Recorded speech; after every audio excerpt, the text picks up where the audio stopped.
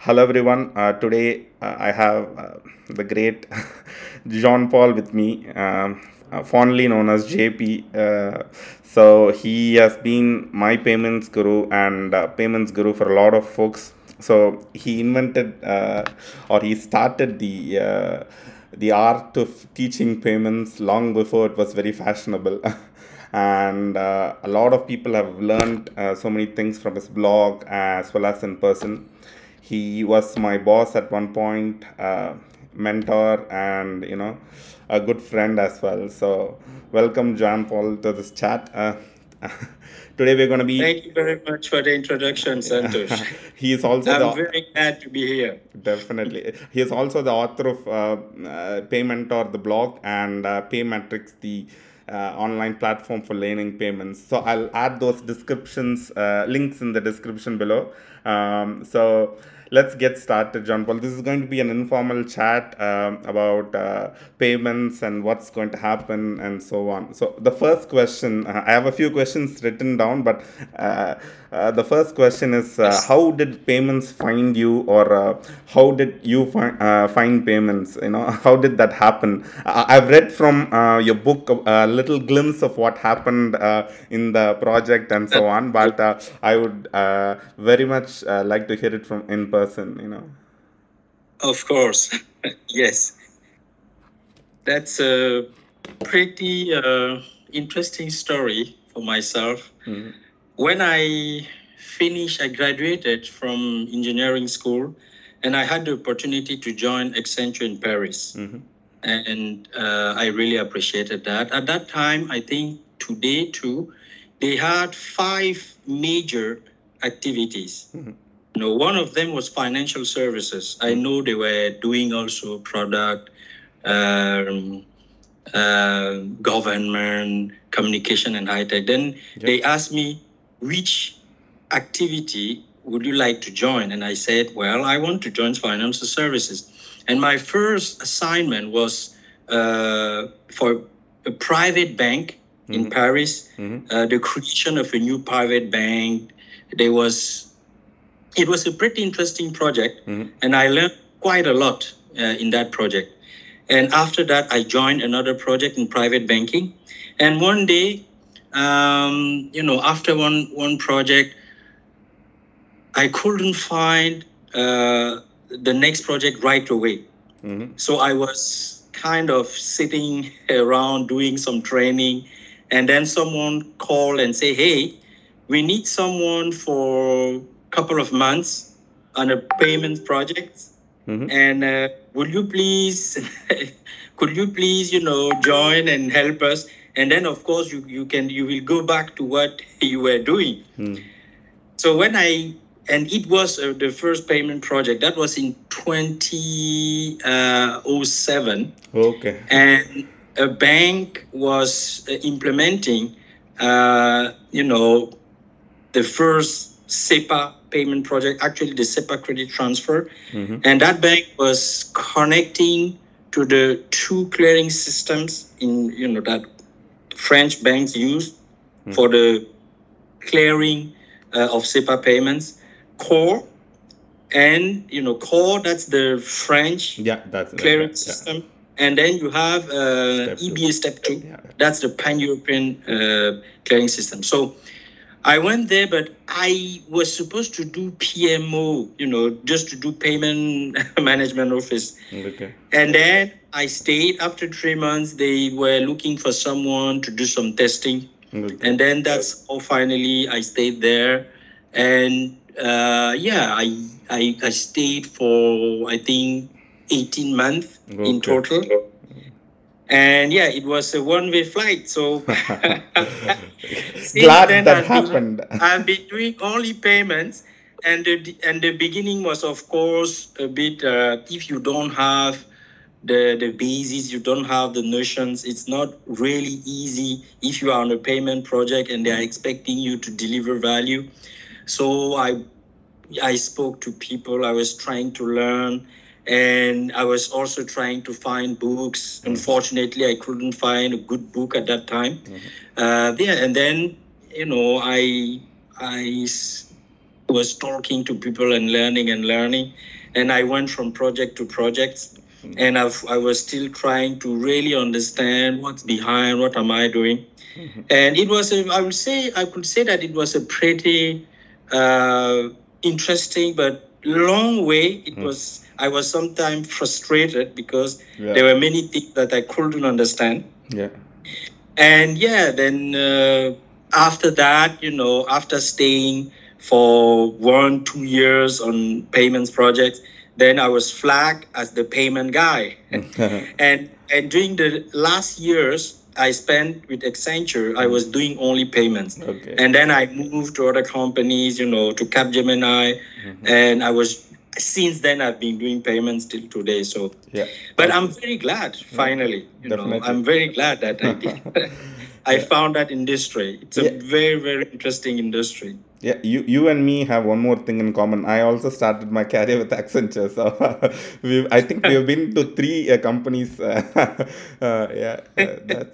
great. So the next question is, how has the payments landscape changed from when you started to where it is now? Now it's at least in the last few years, it's now at the peak, I guess, in terms of popularity and in terms of So I would say that I started payments when in Europe they were implementing the ISO20022 standards in the SEPA areas. So they were moving from domestic file formats. The majority of them were using flat files at that time, and they were not able to let's say transport as much data as we can do today with the ISO20022. That's right. And also they had different market infrastructures. So with SEPA, I'm talking of course now about Europe only. SEPA was really the movement toward the payment integration toward all Europe with the same market infrastructures, with the same standard, with the same rules for companies, customers, for banks in the industry. But now I think that we cannot reduce payments to SEPA because there are just so many things happening in the landscape. One thing that's interesting is to see the impact of technology. I think there are 2 things, there are 2 major drivers from my point of view for the changes in the industry. The first thing is technology, and the second is regulation. So technology, behind technology, we see clearly internet and the API, so the application programming interfaces. And internet, we have a pioneer, it's PayPal. So PayPal was a non-bank, because actually when we think originally only banks in many countries could provide payment services. That's right. And then internet came, and then PayPal came, and PayPal today is worth more than many banks. I mean, it's a huge company doing, I think they do almost over 250 billion in revenue, something like that. So it's a huge, and PayPal really gave, I think many players were looking at PayPal. What is PayPal doing? And of course, they wanted to size the opportunity. Many saw the opportunity and they wanted to size it. So we saw many, I would say, PayPal-like companies developing and providing services over the internet. And there are many that are, I would say, doing very well today. So technology. And then another thing in the recent years, Revolut and TransferWise, or Wise, I think their name is now Wise. The way they are facilitating cross-border payments, or, on one app, you can have, I would say, personally, maybe 6-7 different accounts in the currency of those countries. You know, you can have an account in USD, in Euro, in pound sterling, and you can move money out between those accounts. And the exchange rates are very, very cheap. So, and receiving a cross-border, making a cross-border payment or receiving a cross-border payment, it's pretty easy. They have a kind of, I mean, actually, you can see that as a kind of network of accounts. So they have open account in different countries. Correct. But all those accounts are managed in the same software. And so they can easily move your money from, I don't know, USA to Europe to France, or from India to wherever. And it's really changing the game. I think Wise is probably one of, and Revolut, they are probably the major players, evolving players in the recent years, particularly the area of payments. So providing payment services, the traditional ones, but also enabling people to make transaction in currencies very, very easily. So that's one thing. Another thing, let's say, let's continue with technology, instant payments. When I started in payments, you know, instant payments existed. Actually, I learned it recently that, you know, for example, in countries like Japan, they had instant payment, but it was not, it was not really the hot topics. But then, you know, a few years back, instant payment came, and now it is implemented in many countries in Europe. You know, they started in Sweden, and of course, technology is an enabler of such services. And we see that it's not only, you know, the banks or payment service providers that are impacted. We can the market infrastructures as well. For example, Target 2, they have created as an infrastructure, TIPS, you know, the Target instant payment services, to provide those services to banks. And we can all core, the clearing systems have also created specific modules or specific, you know, systems to provide, to make instant payments possible. Because actually it's not the same thing as just, you know, making the traditional transfer where you initiate a payment and you expect the money to arrive 1, 2, 3 days, sometimes in the UK. Now it's not possible. You click and instantly the guys, of course, if we describe everything that happens when the payment sender clicks and when the guy on the other side receives, it's just, I mean, there are just so many things. We are payment professionals, so we understand that. But clearly, it shows that technology is really key for those services. And last thing that is also, from my point of view, a major change in the recent years is clearly open banking. Definitely. So open banking, and that's driven by regulation, right? Because, I mean, regulation is in a way forcing banks to open, to provide API, right? To provide API so that third-party payment service providers can access bank accounts of their customers. Of course, I mean, if you are a bank and you are running your business, it's really not what you will appreciate.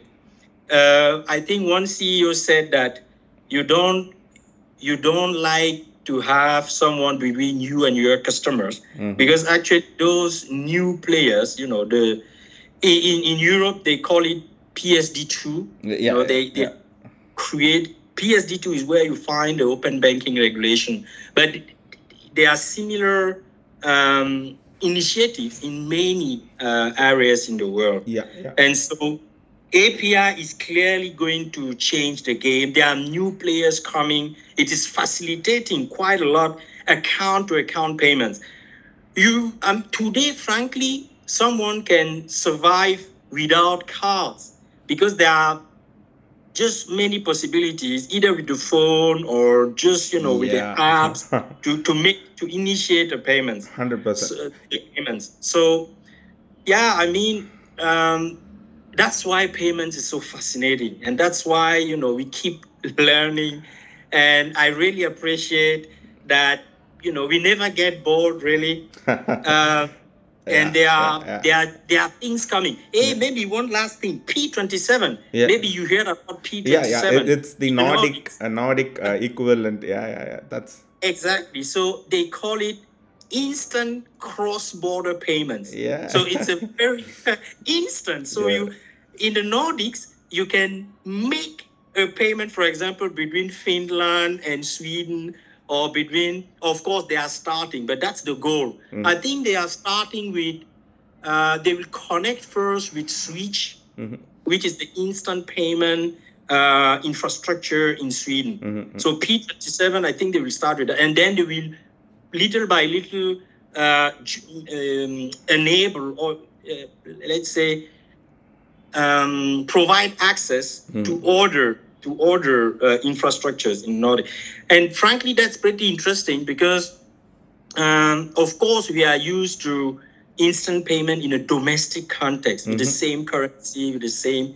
And with P27, I think the world will look at what they are doing, and probably it will, be an inspiration for all the regions in the world. So, yeah, I mean, in India, yes, please. In India, we have a UPI, which is an API-based solution, which is pretty amazing. I mean, it's top of the class when it comes to instant payments, and almost everybody uses it. I was once using cards. Now these days, I just go and pay with my phone, which is much more convenient. Anyway, we have a phone in our hand. And in China, I heard that some stores prefer Alipay or WeChat over cards. They don't accept cards, and so that's pretty fascinating. That's a different. That's the day that we thought will take a longer time. It's happening in 2022. Yeah, and just one more question. Santosh, something that we didn't mention. Cryptocurrencies. Yeah, I just wanted to talk about that in the coming questions. But before that, I wanted to ask you about instant payments in Europe, it's quite fascinating. We have the SEPA instant scheme, which is facilitating, which is a common standard. But how not every bank in Europe is adopting to instant payments because they deem it a little expensive than other regular form of payments. How do you think the adoption is happening right now? Is it industry driven or is it customer driven, and how fast are the banks in Europe adopting to SEPA instant payments? That's a question that I really wanted to ask you, because you are there and you are using it, and you're also implementing it in certain cases. Yes. So first thing, in SEPA we have mandatory scheme, which are the schemes that payment service providers are supposed, to provide. For example, the SEPA Classic, SEPA Credit Transfer Scheme. If you provide credit transfer in Europe, you must provide. Let's say if you provide credit transfer services, then you must provide the SEPA credit transfer in service, Europe. In Europe. In Europe. That's true. And SEPA instant credit transfer is not a mandatory scheme. That's right. So it means that a bank can choose to join that scheme or not. And so that's the first thing. Banks, since they are not obliged to implement it, they think, do we really have a business case here? Is it really interesting for the type of customers we have? Will they pay if we ask them to pay? Personally, I know, I have friends, they know that the service exists, but many banks ask you to pay €1 if you use the instant payment service. And just for that reason, many people don't want to use it. So they will, because, of course, if there's an urgency, then you will use instant payment. I think it's also, I would say, the habits. People know that, okay, if I send a credit transfer, it will take, 1 day, and the guy on the other side will get it. So the habits makes that people are not willing to pay for the service. Agreed. And then the banks, since it is not an obligation to implement it, well, actually what we see in the landscape is that only major banks, major banks, for example, in France, like, let's say, BNP Paribas, Société Générale, Crédit Agricole. So they have provided it because, of course, for the image, it is not that it's making them, it's generating a lot of revenue. I think it's not, and instant payment, they started with a limit of 15,000 euro. If I remember well. Yeah, something I think like that. they will move to 100. They will move to 100. Yeah. And moving to 100 will enable more customers, particularly the companies, to use it more, for example, for cash pooling and so on. So I think that we just need to wait and see how the trend will evolve. But today, small banks, clearly, I don't know personally, small banks that have decided to implement payment services as well. I don't know if they do it, then they will probably just use the service of a major bank. They will just join they will join a major bank, because you can also be an indirect participant in the instant payment scheme. So and that's why. So first thing, it's not mandatory. Second thing, the customers are not willing to pay. A third thing, the amounts were just too limited at the beginning. 15,000 seems quite huge for you and me. But the companies that really make the transactions and that can transfer a huge amount of money, for them it's not that interesting. So for these reasons, I think instant payments, I think it should if the cost reduces, definitely there will be more usage. It happened in India, like it's free, and there is no limit for usage, so everybody started using it. Now it's very prevalent that even the smallest of shops which operated in the informal sector, which handled only cash, are now accepting instant payments, which is convenient for them as well. Yes. And this is the most important question that everybody would be waiting for, I think. How does one start learning payments, Jean-Paul? So you have been teaching payments and writing about payments and teaching in general. So how does one start learning payments? This is the question that I get often. I wanted to pose to you as well. So what should one do? I mean, first of all, I was very fortunate because I didn't start with cross-border payments, right? I really started with domestic payments. And then in domestic payments, I started with credit transfer, actually receiving the credit transfer. And then only I look at the sending of credit transfer, which is actually another type of service, that banks are providing to, for example, if you are processing bulk files, then it's very different type of customers that are using that type of service. So, I don't know, I think you graduated from an engineering school as well. That's right. So I think it was very helpful because engineers think in models. We learn a lot about, no matter what we did during, at least when I was in the engineering school, was I need a model to explain a system, how a system behaves, what are the key players, what can, influence the system to behave in a specific way. And I think that is a pretty interesting approach also with payments. And in payments, so I spoke first about domestic payments. So it's important to really have a picture, to draw a picture of who are the key players, what are their roles, and how do they interact with each other? Why are they there? What do they provide as service to others?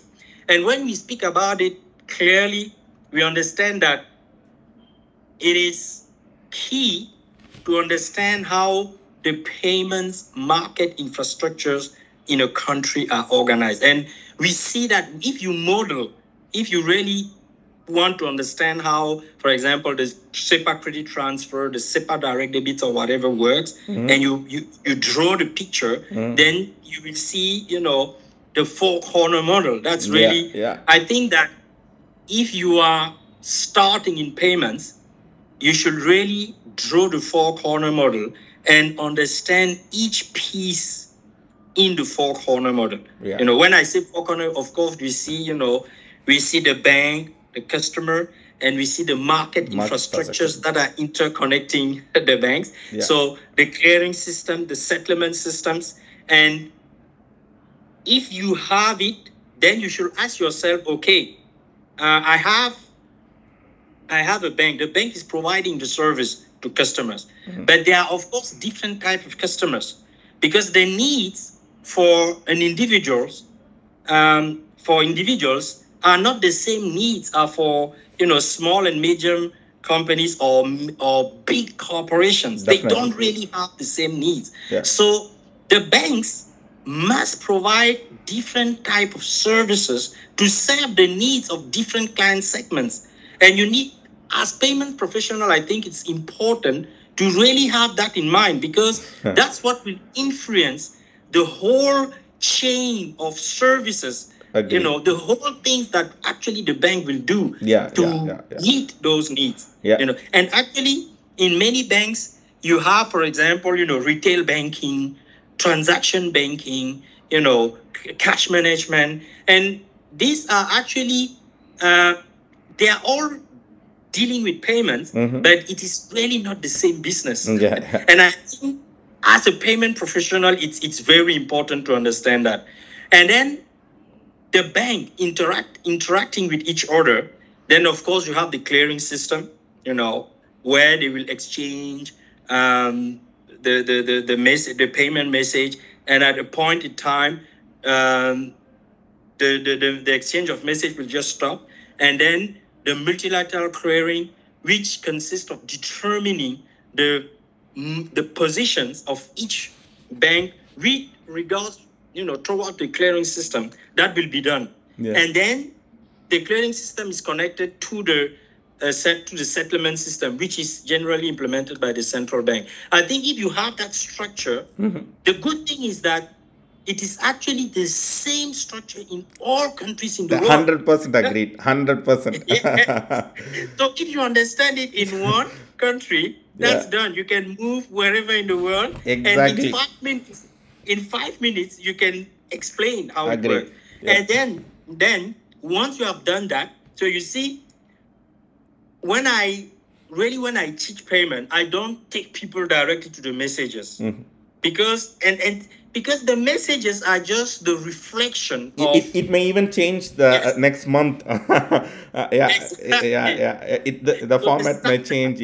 Now that's so. The concept is more important than the agreed. That's true. So I will first really speak about the focus, and then once you have understood that, then now you can take the message and say, okay, actually, to make a credit transfer, for example, you will use the paying one.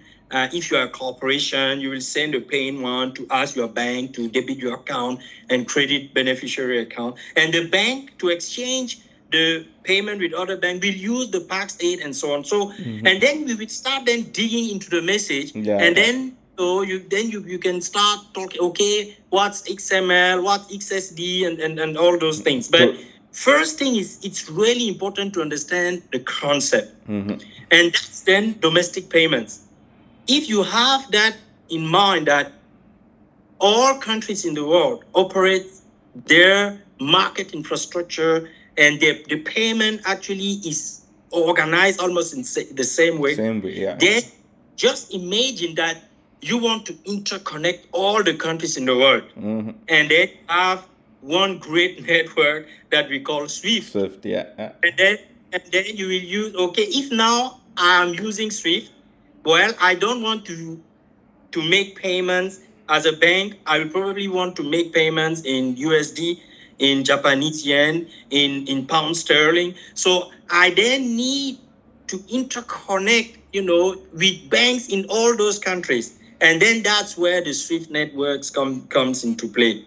And cross-border payments with those, Nostro, Vostro accounts. And then, if I'm a bank and I have accounts in different countries, then I need to understand what's happening on those accounts. Then I need a kind of reporting. So but again, it's really important to understand the structure, to understand that, if I am a bank and I want to make payments in another currency, then I need to open an account in another country.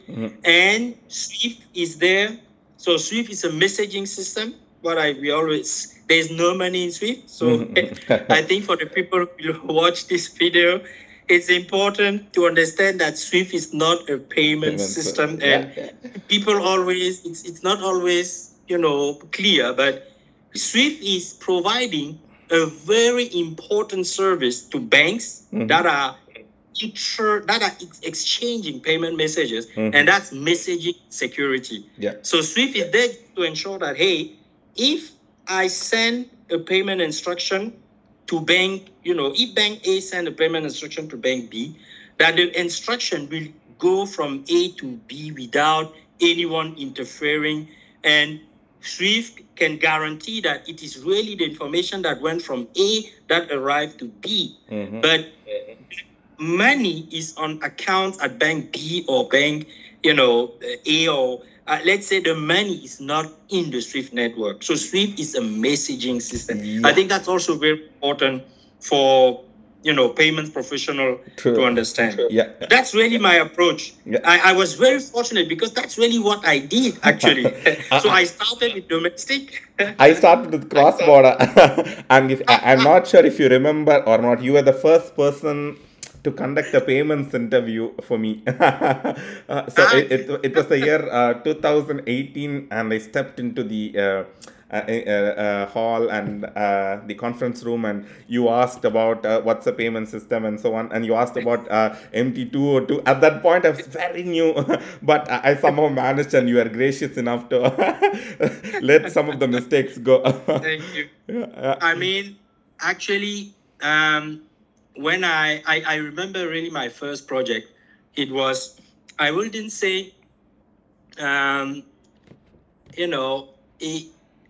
couldn't know it. I wouldn't say it was a nightmare, but I was very frustrated because people were there talking and they were, immersed in what they were doing. Of course, they were understanding each other, but I was completely lost. Because sometimes they were talking about a specific message. They were saying, hey, this field.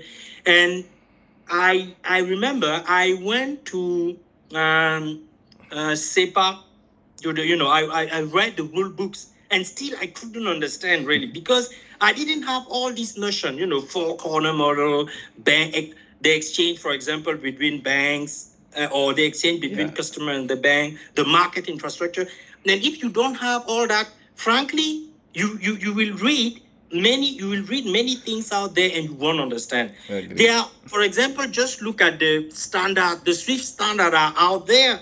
Right? Many people agree. It is not because the SWIFT standard is there that you think you will read and understand it. There are just so many other things that you should grasp before you can really get what is inside. And so that's why I really insist on the fact that it's really important to have those bases. I mean, it's really important to understand those concepts.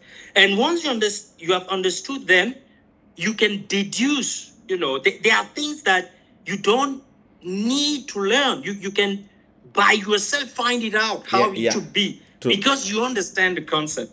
So that's what I will say. Thank you so much. This is definitely this will definitely be useful. So this is the year 2022, and we cannot ignore ISO 20022. It's prevalent. I mean, sometimes instead of saying 2022, I say 222. That's how prevalent it is in every payment profession. Yeah. Don't say 20 or 22. Yeah. I mean, your thoughts on this massive transformation that's happening around 11,000 plus institutions for SWIFT and Target to, which is one of the biggest market infrastructures in the world, which moves billions. Yes. So your thoughts on how do you think this will play out?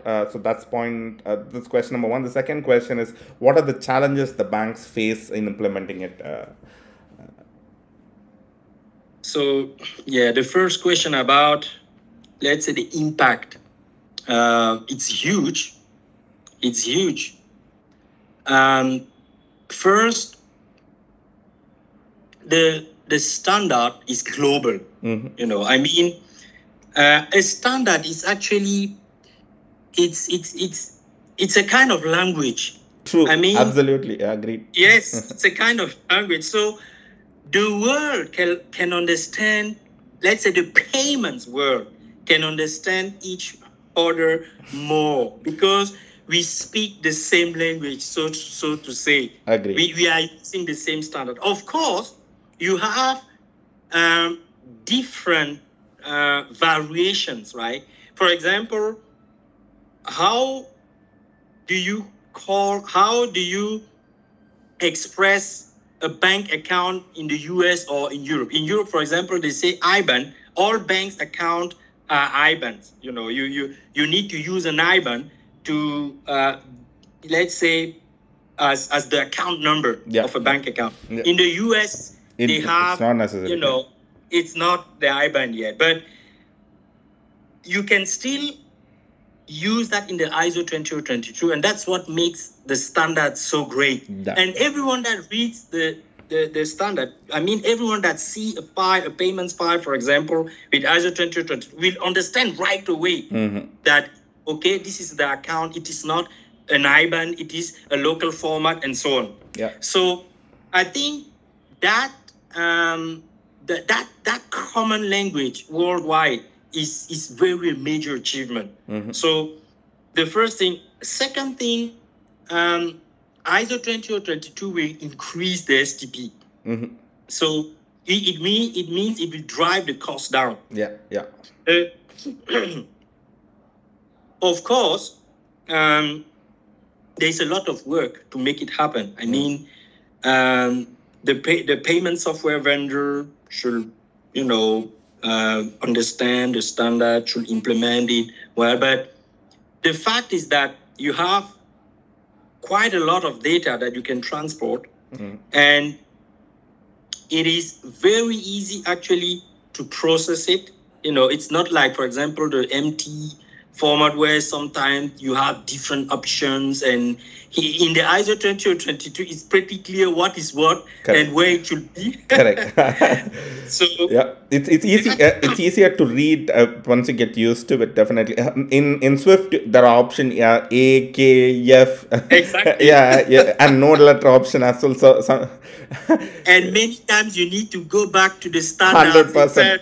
So that you are sure that, hey, this is what B or D or C or K or whatever means. Agreed. Right?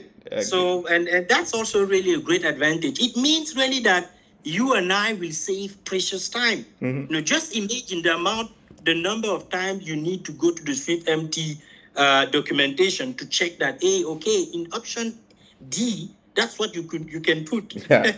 You don't have that kind of question really with the ISO 20022. So it's very interesting. Yeah. Now, we have, I think, another thing, which is the, I would say, the compliance, because in many regions, the regulators are asking banks to put more information in the payments, so that you can, let's say, the regulators can know, what the payments is about and so on.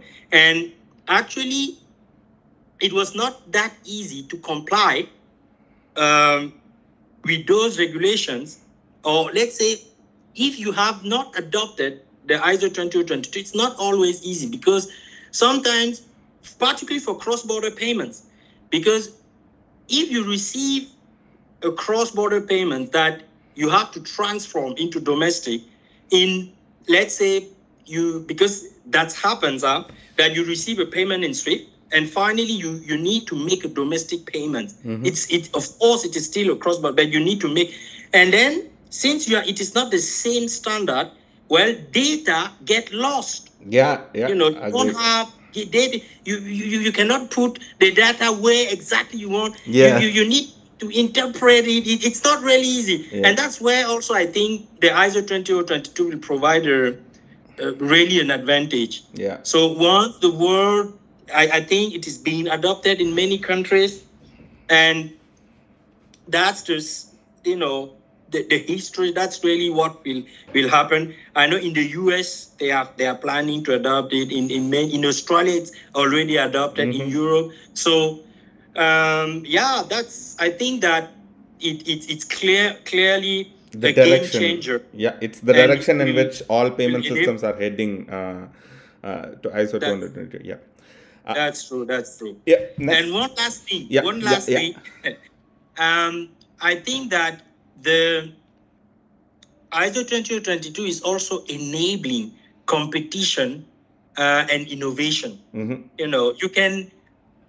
It is flexible. Of course, new players can easily understand it. The standards is, it's free, it's available. You can create. You can create your service, and you know that it will be standard compliant. So, and many people will just have ideas, and they can put it they can just implement something which was not just possible with the domestic standards that where it was really for banks.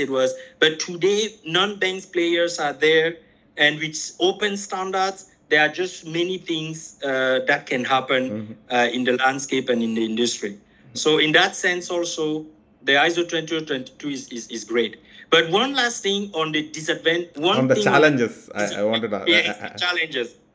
You have, that was a colleague that was, drawing my attention to the fact that actually to transport data, you have all those tags, and sometimes you are transporting more tags than the actual data itself. So it's very, very heavy in terms of this file size. Exactly. Actually, Swift in there is a book called ISO 20022 for dummies. The Swift in that book they specifically talk about this issue, that the major problem with is the data, the heaviness of the file. The flat file was much simple.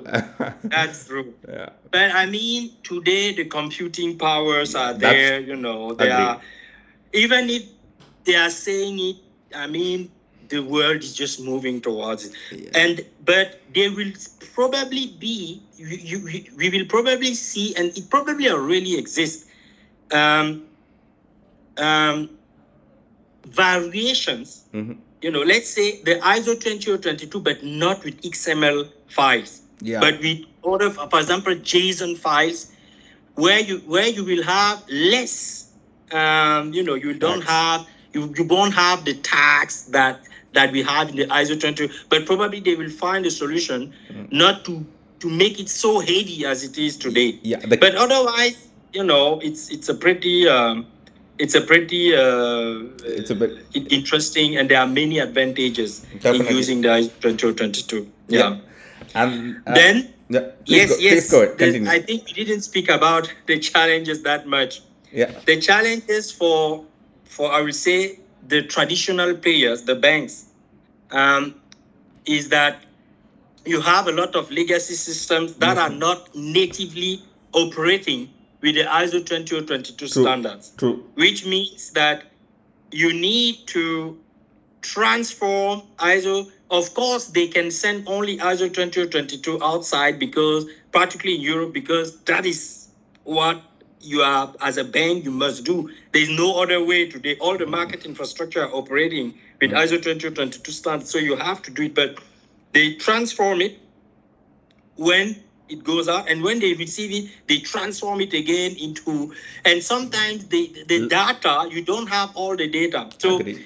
That's really a major challenge.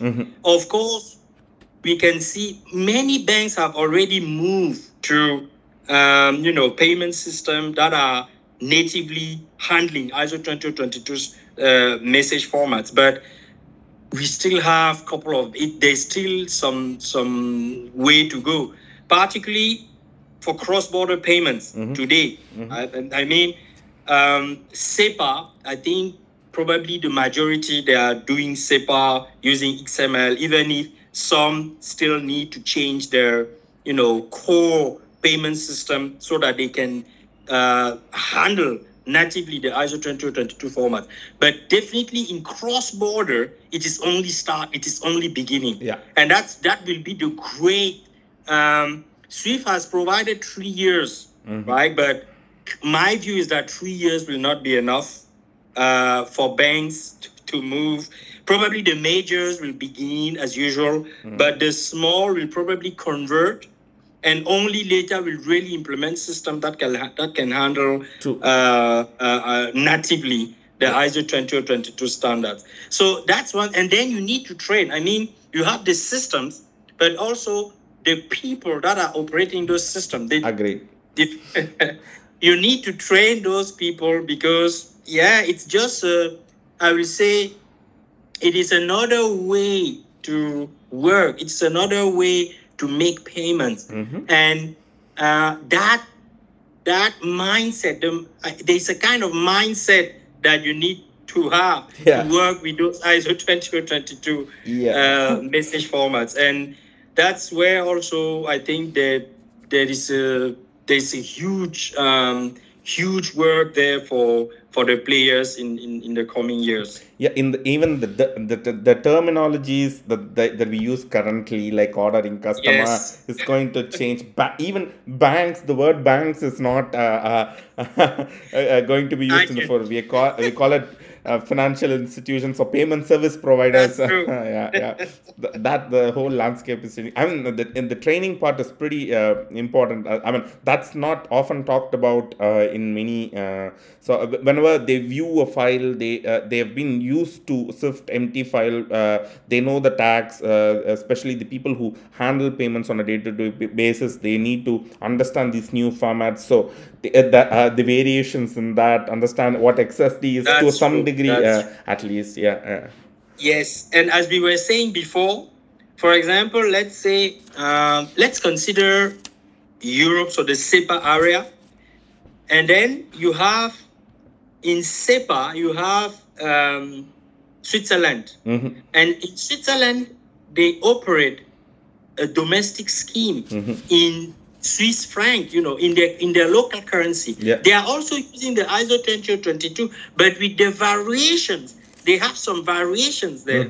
And if you go to Canada, they do have variations there. So it's also important. Of course, we are talking about ISO 2022, but it's very important to understand that you have variations, and you really need to understand, hey, how do they, for example, name banks? Sometimes they have bank codes, In Europe, for example, you use IBAN and BIC, but in other countries, they don't use BIC. They use the kind of local bank code to identify a bank. So those are things that you need to understand, I mean, as a payment professionals, so that you can, handle those message files properly. Yeah. So that's also something that's really, I think that's a challenge, actually. If you are a payment professional and you need, you work in projects involved where you have different countries. For example, I worked on a project where I had actually Switzerland. Okay.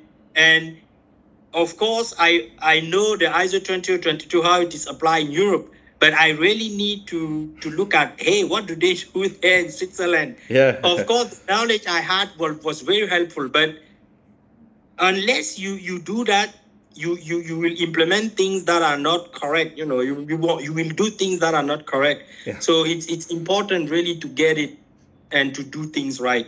Yeah. In India, if you come, you will get French fries with spicy toppings. It's like that to some degree, I think. I have a goal really to go to India. COVID really bad. We are in 2022. Probably before 2024, I think I will. I give myself 2 years. Welcome. We should have a meetup, and Yes. definitely discuss more. At the next, I will let you know for sure, Santosh. So the next question is about future as well. So what do you think is the future of payments? So that's where the cryptocurrency, central bank, digital currency, and everything that sounds sci-fi at this point comes into picture. So if you are a payment professional today, what do you think you should learn, and what do you think is the future for payments? Apart from the the current work that's happening there, so 222 transformation, once Yes. that's over, what do you think is going to happen? Especially Definitely, the blockchain technology. No, that's really the technology that they use in cryptocurrencies. That's right. That's a technology that's there to stay, and that will influence not only payments. I would say the financial services in general, and even beyond. So I think that as a payment professional, it's worth really looking at the blockchain, understanding the key concept behind the blockchain, and how it is being used, of course, in the financial industry, but also the different application that, either market infrastructure or banks or other non-bank payment service providers can do. So blockchain it's really a fascinating technology. Yeah. For me, I don't know all the specifics, but it's pretty interesting. And then behind it, actually, we can say that the payments today is based clearly on the four-corner model, right? Of course, we have systems also operating in closed-loop models that are there, like PayPal or American Express or whatever. But today, as a payment professional, I have to understand the four-corner model, how it works. And even if people say that cryptocurrencies they are going to, they will play a major role. That's true, but my view is that the currency, let's say the government currencies, are not going to disappear. Yeah. They will still, at least in the next 50 years, they will still be there. Yeah. So we should not completely, just say, hey, the four-corner model will go. No. Yeah. For sure. I mean, at least we don't see it. I think when I look into the future, I can still see SWIFT. Yeah. I can still see, the traditional payment system operating as they do today. Yeah. Because actually one major issue with cryptocurrency is regulation. And governments, they have a huge stake in payment systems. You know, they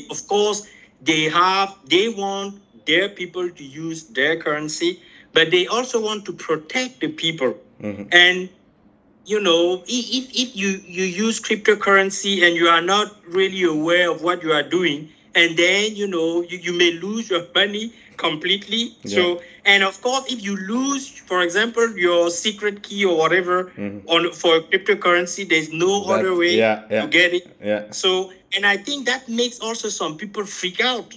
I personally know people who say, man, so if I put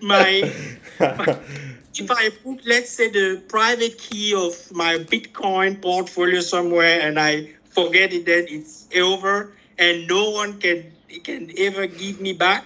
So that's also things probably we need.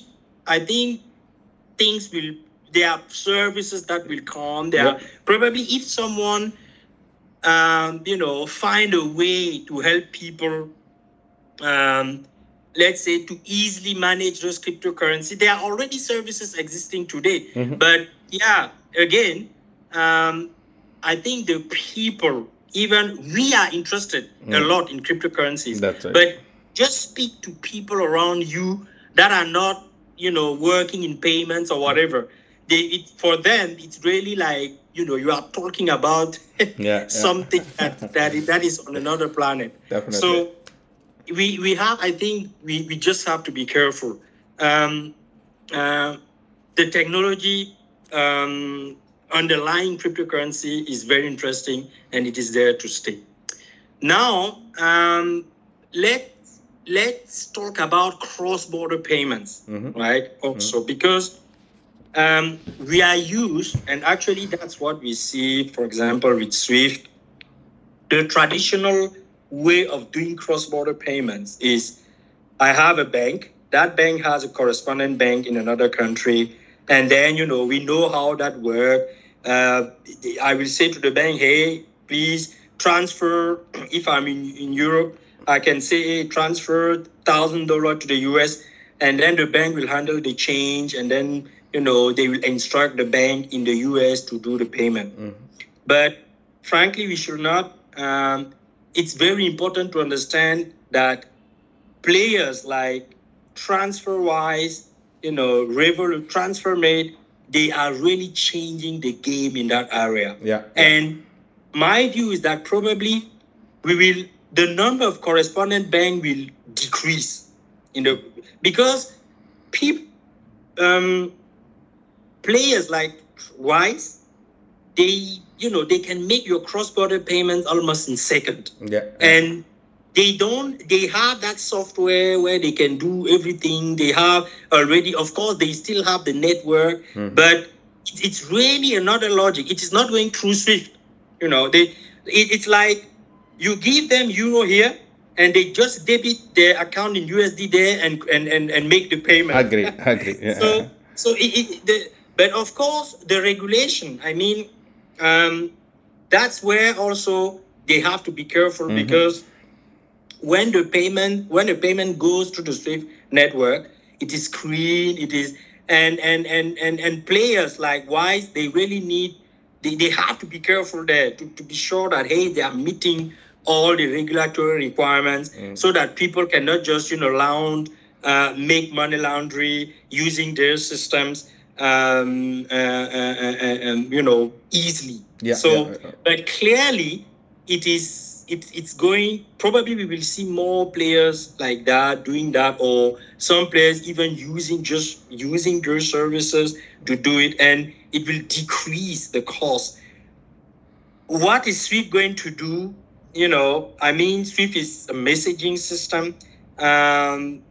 Probably they will still be there, but I think that there will be more and more alternative to SWIFT. There will be more, and it's going to impact to change the payment landscape. Sure. So cryptocurrency, cross-border payments. Otherwise, on domestic payments, instant payment is going to, I think people will adopt it more and more, even if, because But will it replace cash? I'm not sure. Yeah, me too. Will I like cash. Yeah. Will instant payment replace cash? Probably not. I Yeah. think that it's probably another, we have other use cases where it's very interesting to have those instant payments, and people will probably use it in, for specific needs, but cash is there also to stay. Sure. Yeah. I don't see cash is Sweden started, I think, yes, it was Sweden. They made an experiment on, they said cash is die. We want to become a cashless society. And then they came back. So cash is still there. So, because it's really not that easy. People have their habits. Yeah. Even, let's say here in Europe, the car payments are still, the volumes are still increasing. It is now that people are really adopting cards. In France, for example, people were doing checks payments quite a lot. Yeah. Because the government, I think in the 60s or 70s, made it mandatory for companies to pay salaries on bank account, and the bank account should have checks that are given to customers for free. So a customer should not pay. If you issue a check, it should be free for you. Even today, it's free. So the people still use checks quite a lot in France because of that.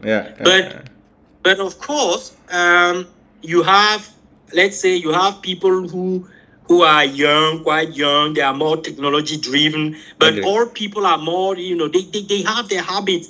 So probably we need to see one complete generation move and be replaced by the next before the habits, before the people can really adopt all the possibilities that we have today in the landscape. So, but this makes payments a very, very interesting industry. Yeah, thanks so much, John. I have a few last rapid fire questions. If you can answer it in a word or two, because there are a few questions that I've written it down. So, okay. What is the 3 most difficult concepts to teach in payments?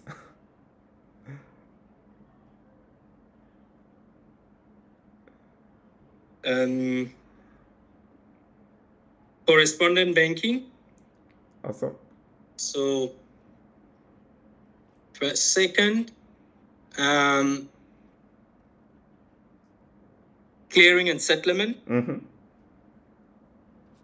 And third, I would say security.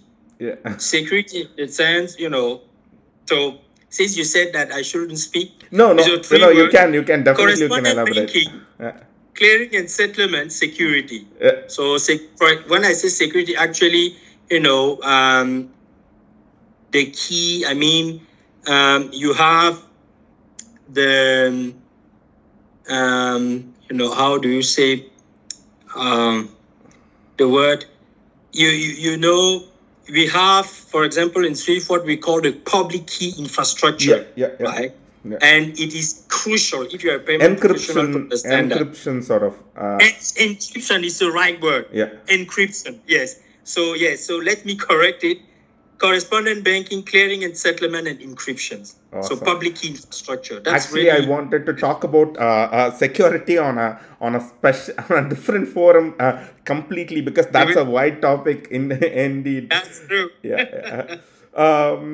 So the next question is, what is your favorite role in the world of payments? Is it being a teacher, consultant, SME, manager, or a QA? For sure, being a teacher. I have the answer written here as well. Yeah, being a teacher, because I love to share my knowledge, and I really appreciate to see when their eyes open and they understand and they enjoy their work more. They enjoy what they do. So yeah, teaching is definitely something that I prefer. I'm a benefactor, so thank you.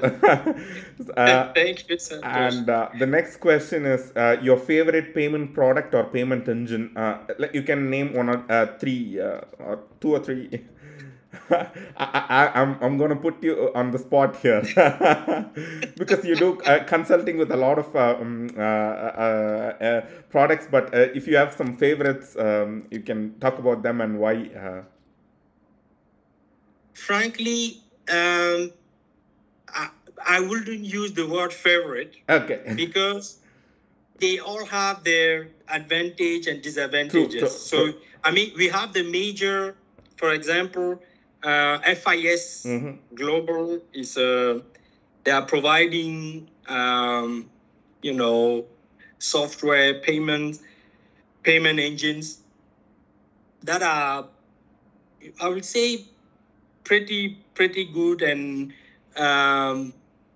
that are implemented in quite a lot of financial institutions today. So we have also Finastra. Then that's, I would say, those two. I also I didn't implement. It was the IBM Transaction Manager. They have a payment engine also. Okay. They call it, and so that actually. It's really you had really the pro and the cons, so it's agree. So that's fine. Yeah, it's I wouldn't. Of course, I think that frankly, at the end of the day, what is really important is not really the product, but really the people, because people can make something extraordinary. Even from an engine that is not, I would say, so great, because they have worked pretty well, because they have done, the concept, they have worked on the requirements pretty well. They have, worked with the vendor. They have collaborated. I have seen projects, same engine, on one side it was a huge success. On the other side, it was a complete yes. So I see what at the end of the day, really, I think that it's important to build excellent product, but at the end of the day, the people, the knowledge, how you apply it really to make those projects happen. It's very, how do you implement a payment engine? It's very important to have the great people on your side when you work on a project. My experience is that it's much more important than the product itself to have the people to make it happen. Yeah. And probably the final question of today's chat, is there a payment system or a payment network or that's your go-to, or the one that you're that's your favorite? Again, I'm using the word favorite, but the one that you really like. I know SEPA credit transfer is probably your golden thing, and you've written a book about it, and for anyone who's listening to it, do check it out. It's pretty interesting and amazing to read. It's like written in an engaging format, and I personally, since I know you, I feel like it's like you speaking me through that book. But is there a payment system that's your favorite? Yeah. So on the book, I am preparing a second edition. Yeah. So for the SEPA credit transfer book, I can already say it here, because the book. The SEPA is changing. The scheme is changing. It's evolving. Yeah. And there are many changes that came since I wrote the book. So I'm preparing the second edition. I hope I will be able to publish it next year. Yeah. Awesome. Now, on systems, on scheme, I think that I am, let's say, there are quite interesting scheme already in the SEPA area. Right? I mean, of course, you have those SEPA payment schemes, and then you have scheme for high value payments. For example, payments that you are sending to Euro 1, and then payments that you are sending to Target 2. So that's Europe. But then, let's say Europe, frankly, the payments landscape has changed quite a lot. Transforming. They have, just imagine that 20 years ago, each country has its own payment market infrastructures, its own central bank. And they are now one. You have Target 2, that's the settlement system operated by the European Central Bank, and you have the different central banks in the different countries that are all connecting. They are all handling the payments in Target 2 itself. So I think that was a huge achievement, and that is what makes actually the SEPA possible. Because actually, if you don't have the same market infrastructure, impossible to have a payment system as such. Now, I have really looked at what they did in Australia. I think that Australia is it's a fascinating case. They don't really call it. Let me just remember the name. But in Australia, they built a kind of platform, and said NPP, new payment platform. Yes, exactly. And because they are anticipating the future needs. So the way they did it was, they said, okay, first we need a world, we are in a world that should be open. So we don't know all the type of services that people will need in 10, 20 years. So I'm very curious always. I sometimes go and read, what are they doing there? So it's really fascinating how they did it in Australia. It was a major project, and they did actually, we don't speak a lot about Australia, but it's also a payment where a country where you can find a lot of inspiration if you're a payment professional. What they do there, in terms of services that they provide, and how they have built their market infrastructures. It's a very very interesting. And nowadays, I'm looking quite a lot at P27, what they are doing. I'm very fascinated by that. The instant cross-border payments just the concept is so great. And I think that we are going to learn they are learning a lot. They are doing something that's pretty innovative. And I think, people will just look at what they have done in a couple of years, and it will be an inspiration for quite many. So, and that's what makes, again, payments so I'm reading about NPP today. Again, thank you so much, John, for joining us, everyone, today. It was great talking to you. Thanks for your valuable time. You're a very busy person, and thank you. Yes. Thank you for we will inviting me. Yeah. I was really glad to have this conversation with you. Yeah, if possible, we can have a part 2 of the session where I can collect some questions from others and present it to you later in the year, at some point. Why not? Let's do that. Actually, I am planning. So on myself a bit. I have certified my training institute here in Paris, and I'm planning to make another launch. Normally in September I will make another launch, and of course it is taking some time, but I'm learning quite a lot. I'm giving a lot, but the interaction I'm having with the 100%. People, that are learning, it's very enriching for myself. And